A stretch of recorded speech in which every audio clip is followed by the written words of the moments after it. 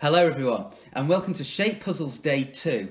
We're going to do a bit of a recap on some subtraction skills first, and then we're going to really dig into those shape puzzles. First of all, just some thoughts about the emotions that you should feel when you're doing maths. We hope that when you're doing maths, you experience challenge. We hope when you're doing maths, you experience success. Both are really great emotions. Maybe some days you'll feel more challenge, some days you feel more success. If you're going through challenge, how can you get more support? What can you try? What questions can you ask? It could be if you're having success. The key thing is thinking, how do I extend my learning? How can I explain my thinking? How can I show it? Can I think of other questions or harder questions that I can create? It's been amazing seeing the ways that you've done that. Let's get going on today's learning. We're going to start by recapping on this wonderful technique for adjusting subtraction calculations. 61 subtract 46. Well, actually, I know a way I can make this calculation easier, because if I subtract 2 from both numbers, that difference will be the same, because both numbers have got smaller by the same amount. The difference will stay the same. I can there just subtract the 10s from the 10s and the 1s from the 1s, 15. So 61 subtract 46? Well, it'll be 15 as well. Now, have a look at how it can be useful to answer this question. 403 subtract 286. I wonder if you can think of a question that has the same answer as this one. Especially if you can find a question with the same answer as this one that is easier to calculate with. Pause the video and have a think. What could that question be? Now, not to say it's the only way, but I'm going to show you what I did. I thought a question with the same answer as this one can be found if I just subtract 4 from both numbers. There. 399 subtract 282. Now I can just do 300s take 200s, 9 10s take 8 10s, 9 1s take 2 1s, 117. 403 take away 286? 117 as well. Now let's get going again on those wonderful shape puzzles where each shape represents a different number. So again, if we look at this example here, a circle plus a rectangle equals 15. And we know we can't work out yet the value of the circle or the rectangle. There's different possible values. Now, of course, it's possible to work out the value of both. Pause the video. What's the circle worth and what's the rectangle worth? How do you know? Well, let's have a look, because there's something interesting I find about this one. Well, I've got 3 of the circles, and that equals 45. So each circle must be an equal amount. Each circle must be worth 15.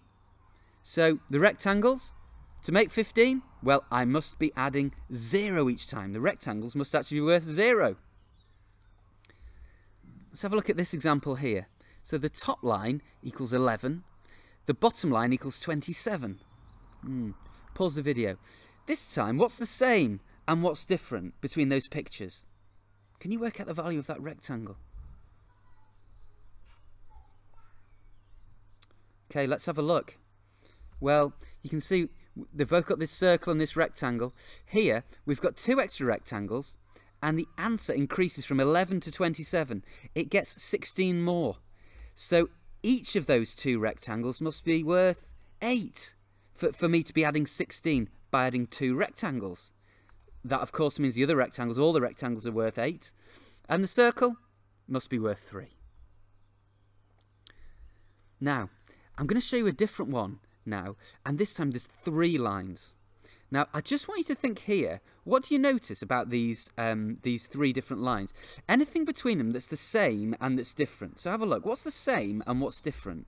Pause the video and spot any little patterns that you notice. Okay, let's have a look at this one. Well, if we look at this top line, I can see that the rhombus plus the pentagon equals 10. And on the second line, the rhombus plus the triangle equals 11. So I know that this stays the same. The rhombus stays the same on both of them.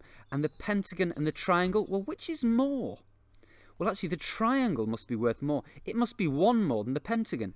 The triangle is 1 more than the pentagon, because 11 is 1 more than 10. So let's have a look at this bottom line. I know that the triangle is 1 more than the pentagon. And in total, they're 9. We looked at these kind of puzzles last week. So that must mean that the triangle must be worth 5, the pentagon 4, because I know the triangle's worth 1 more than the pentagon, and they've got a sum of 9. So what does that mean for our rhombus? It must be worth 6. Now, we're going to finish by looking at one of the puzzles, one of the challenges we had from yesterday. So here it is, and again, I want you to look at this one and think, where would you start here? There isn't one line made from all the same shape, so how can you begin? Pause the video and think, where will you start from?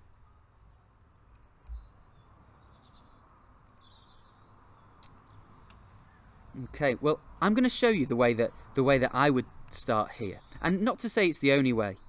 But if we look at this line here, a star plus a square equals 26. Now, I've got 2 stars and 2 squares. So how much more than 26 is that? Well, this is 34. So having this 1 extra star means I go from 26 to 34. So what's that as a difference? It's 8. The stars must be worth 8.